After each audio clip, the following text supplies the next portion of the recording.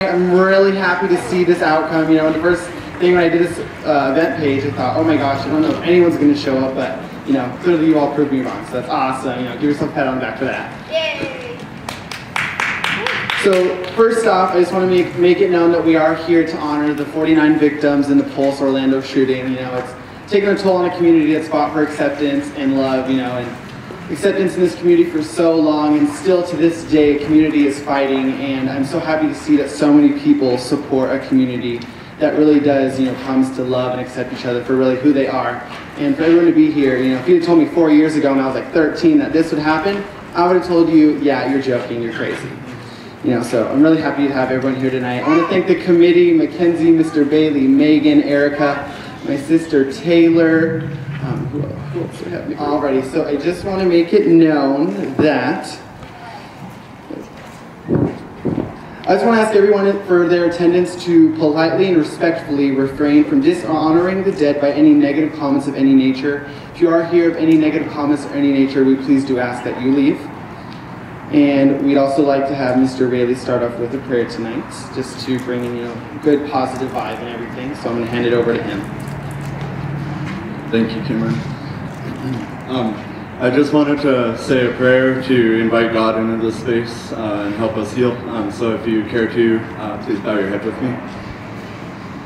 Dear God, we come before you tonight with hearts really heavy and in need of healing. And we pray that you just fill this space and fill our hearts with your love and your healing spirit, Lord.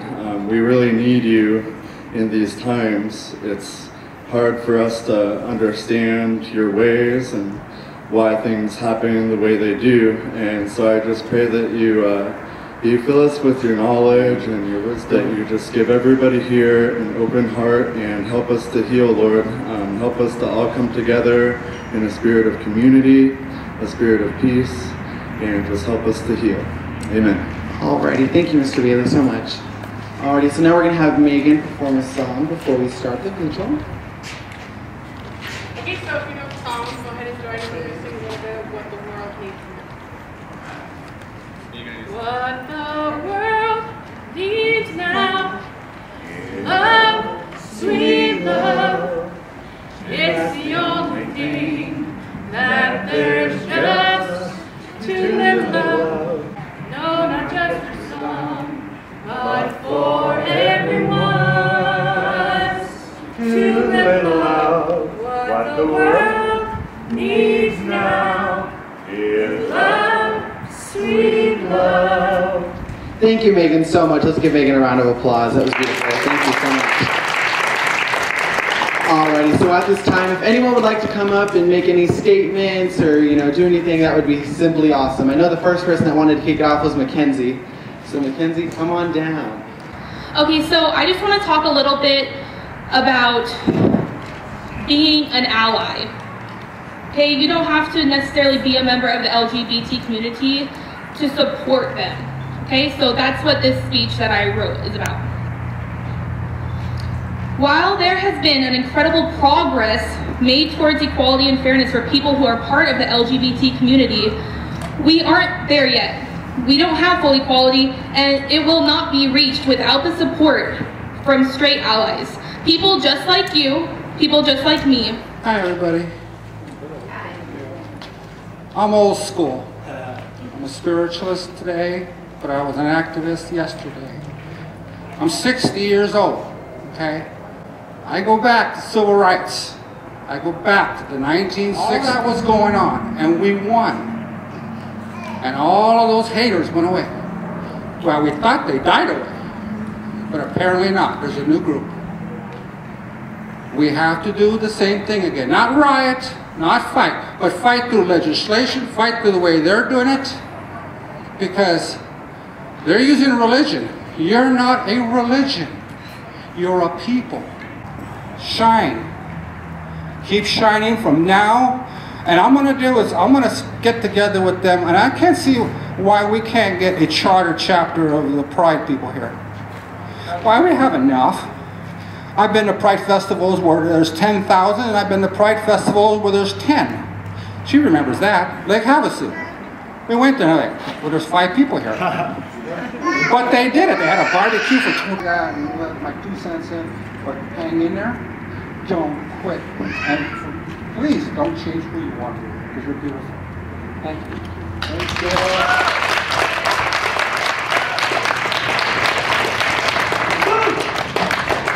Wow. Thank you, Bill. Yeah. Alright, I talk really loud, so it's okay. So, well, everybody knows why we're here today and what happened and how horrifyingly big of an impact that it was on all of us, not just everybody that is a part of the LGBTQ plus, however you put that acronym, but everybody else in between and everybody that has been there to hold and to love these people and be around them, and every stinking liberal like me that loves everybody else in this world. But there's one thing that I really, really want to say. No matter who you are in the world, it doesn't matter what you believe in or what you want to believe in or who you are or what you want to be. As long as you make sure that you know who you are and what you want to be, and you make sure that you pride yourself with that, because that's all you have in the world until you die. You just have to be yourself and love yourself and love everybody around you, and I can't even imagine a day where I'll say something, sir? Yeah, and I'll try and do without that. You got the voice for I've been thinking about this since it happened, like most of you. I had these random thoughts, and I'm gonna ramble and try and clean this up as I go. But we've been talking about a bunch of labels. Male, purple, gotta be united. Speak to liberal? Okay, I'm a Goldwater Republican that's here tonight. I go back a little longer than Gail does as far as age and memory, I think. Right. Yeah, fought for civil rights. Thought it was over. People gotta have something to hate. What we need is a goal, argument. I don't care if you're a Trump supporter. God bless you. Bernie, feel the burn, please. I don't care if you're going to back Hillary. And we can have our discussions and disagreements about whatever it is. For God's sake, when the argument's over with, can't we have a little mutual respect? I think that's what we need, is a goal with a world without these damn labels. Maybe this is enough to start something. Start a spark of we being united again. I hope. God bless.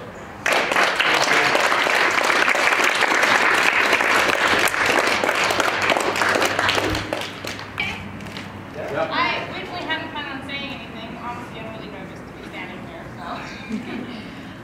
What I wanted to say is, people, the tragedy that happened with Pulse, we need to be happy for them too, and not just sad. They were there being who they are, loving their friends and their families, despite all the hate that is in this world. Hatred is taught. It's not natural among people. And I think one thing we should remember is that we should all love each other. And that includes our people, our friends and family, our children, our brothers and sisters who aren't Catholic. Thank you. I just have a question. I'd like to acknowledge our public officials that are here, our members of town council that we voted in, our mayor, our board of supervisors.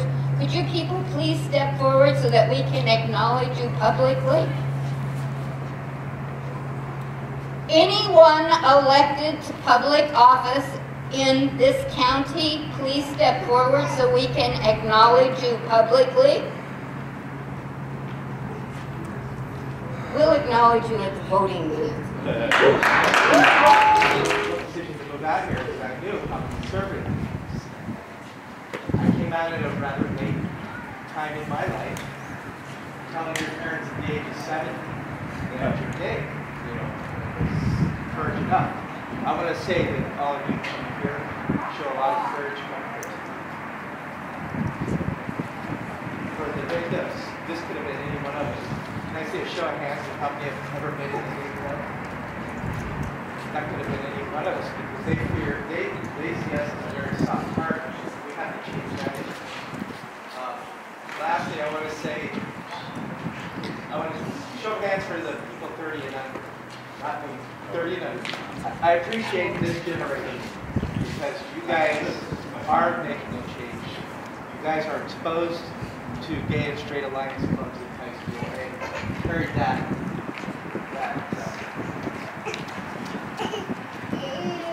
to your adult lives. And it's very appreciated and very welcome. That's all I want to say. Thanks, Mark.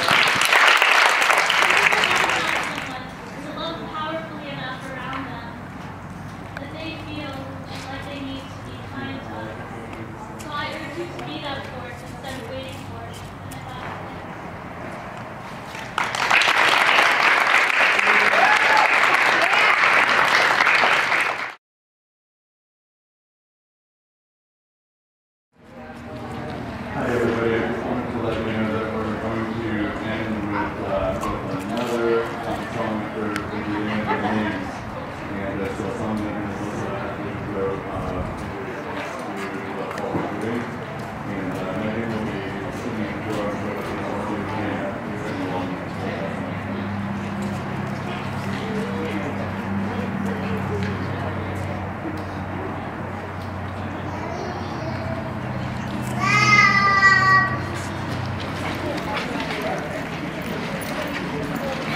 Alrighty. 32 years old. Simon Adrian Carrillo Fernandez, 31 years old. Leroy Valentin Fernandez, 25 years old. Mercedes Marisol Flores, 26 years old. Peter O. Gonzalez Cruz, 22 years. Juan Manuel Guerrero, 21 years. Brenda Lee Marquez Nicole, 49 years old. Gilberto Ramon Silva Menendez, 25 years old. Kimberly K.J. Morris, 37 years old. Akira Monet Murray, 18 years old. Luis Omar Cap, 34 years old. Shane Evan Tomlinson, 33 years old. Martin Benitez Torres, 33 years old. Jonathan Antonio Henry Vega, 24 years old. Names of the victims of the Pulse Orlando shooting. I'm not sure if everyone did notice, but we do have their pictures framed around the columns as well. If everyone would like to take a walk and look around and pay honor to them as well. Thank you. Do you need a copy? I might.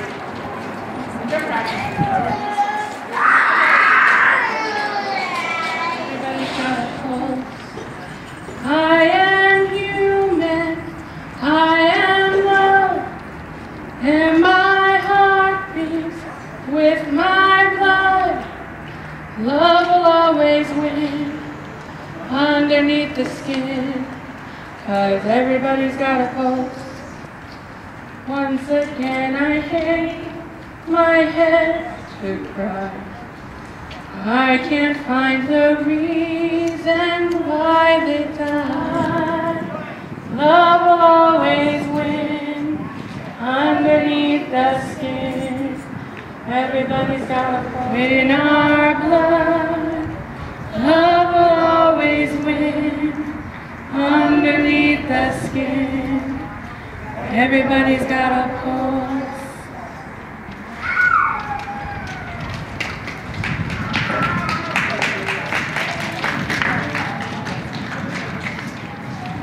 Thank you, Megan, so much. Manuel, I think everyone should continue every day, especially from this day on, and everyone who's here right now, to always, love everyone regardless.